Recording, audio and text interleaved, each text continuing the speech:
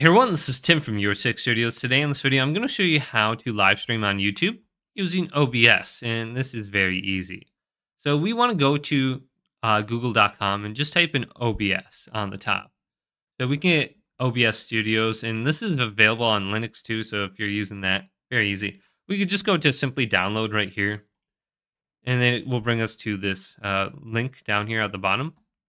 And we have these options, the download installer, BitTorrent, Zip, you can get it from the Microsoft Store. Steam, I think you can get it through Steam. Let me just click on this.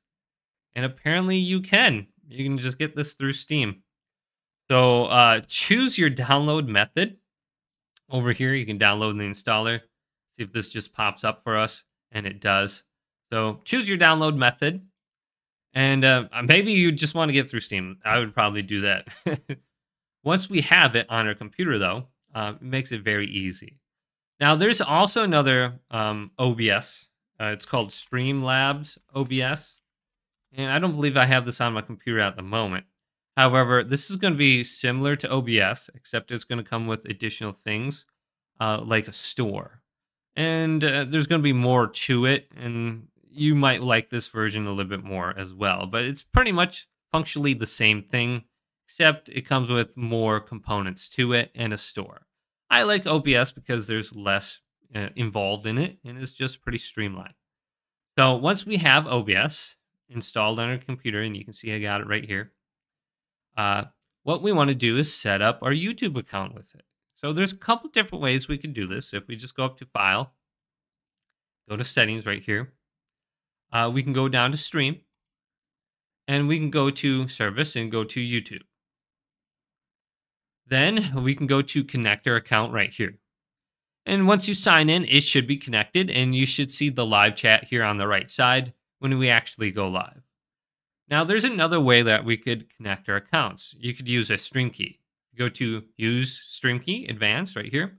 You can copy paste your stream key into here, and then you should be able to connect it that way. So to find your stream key, it's a little bit hidden. We go back over to YouTube. And we can go to the top right on our page. So let's just type in YouTube. Or we can just go to our live streaming section right here. So what you want to do on the top right, it will say create. So you got a YouTube video up or something like that. It says create right here in the top right.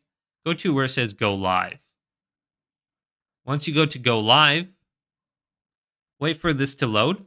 And at the center of the screen, it's going to say like how to use the encoder or something like that. And we can go over to it now. So this is the go live section. We can go to how to use the encoder. Go on down. And right here is our stream key.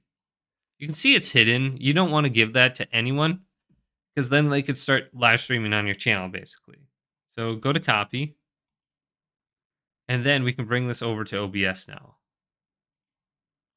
And we got to go back up to settings. And wait for this to load. Go to stream, YouTube, advance, and copy into here. And I think it still makes you sign in. So I don't think someone could just copy your stream key anymore and just start streaming from your account. So it's a little bit more protected than it was in the past.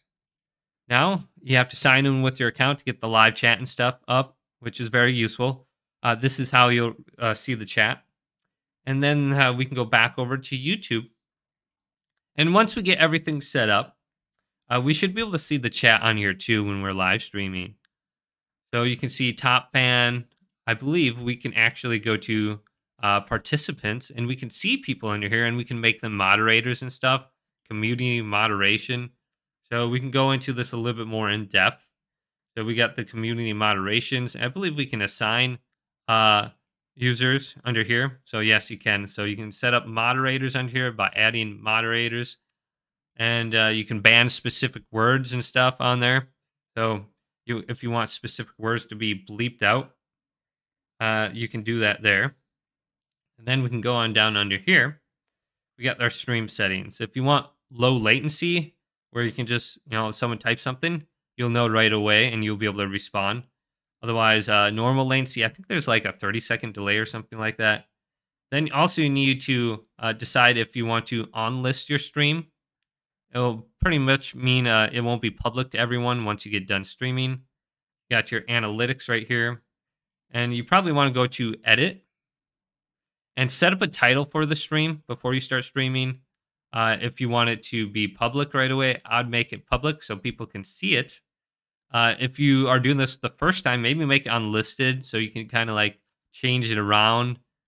But make sure it's public, otherwise people won't be able to see it. And then we can go to the category, gaming. We can put in our thumbnail right here. We can put in the title of the game. Think like Halo Infinite. Would that work? Right here. And then it'll list it under the Halo Infinite section on YouTube for live streams.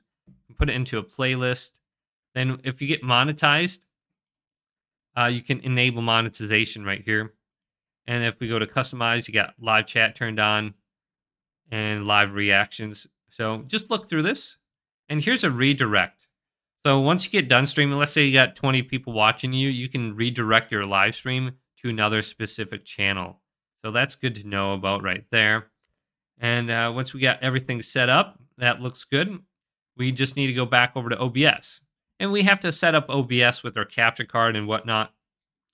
So it could be a little bit difficult depending on what you're trying to do. So you're probably going to want to go down to the plus icon right here and set up a new scene. So let's just do YouTube scene or something like that. And now this is completely blank.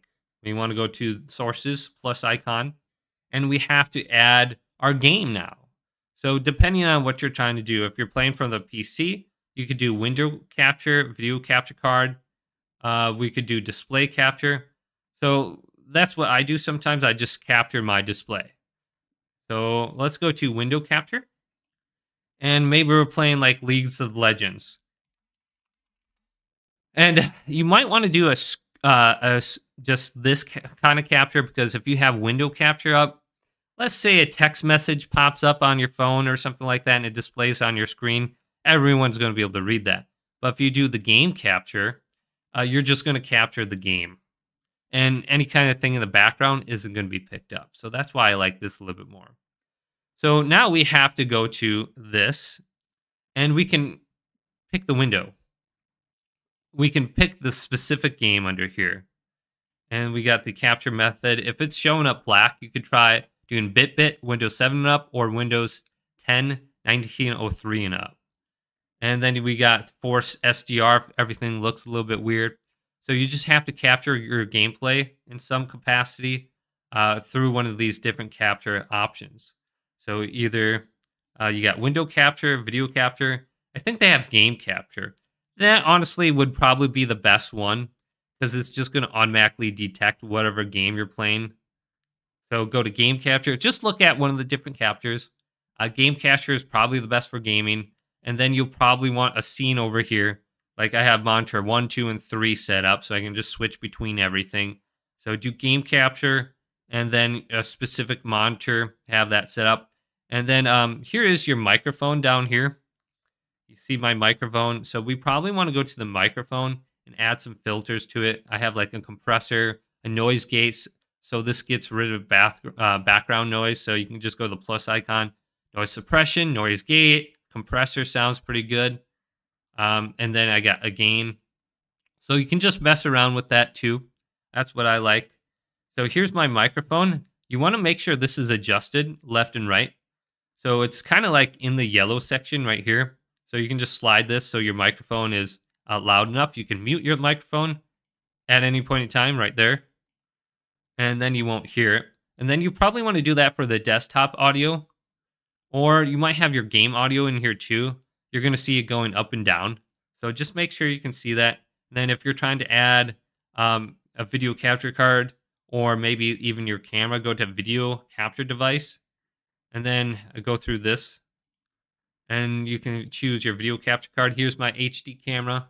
It looks like it's messed up resolution. But I can go to my capture card under here, Live Gamer Ultra. I can specifically add my PS5 in with that through this method. So here's my my camera on here. I might want to go down to just the resolution, do a custom one. For some reason, it wasn't showing up. I think I can do 1080p and I want to do highest FPS for my camera. And you can see this is going to look a little bit better now. And I can choose a different color. I can do a different color range too. Is it limited or full? It just doesn't look so great. And you might have to go into your specific camera options on your computer to get this set up. And sometimes I like flipping this too. Oh, not I don't like flipping that way, not vertically. I like flipping it so horizontally. So this doesn't look so bad. It's kind of like very bright on my screen right now though. So we can just manipulate this and put it over to the side here or something like that. Make it a little bit bigger. But when you're finally ready to go live, you see these options on the right here. We have start streaming. So I'm not going to press that button, but you can start streaming. As soon as you press that, I think there will be one more pop up, but you're going to be going live when you press this, and then you have to press again to stop it. So you should be able to see your comments right here, or you can just go back to YouTube. You can see your comments on this screen. Just make sure you end your stream when you're doing this, and then you should be good to go. So we got all these different options right here. So just look at that. Easy to start streaming from YouTube, but hopefully this video did indeed help you guys out. If it did, leave this video a big thumbs up and subscribe to my channel down below for more tech help videos coming up next on Your 6 Studios.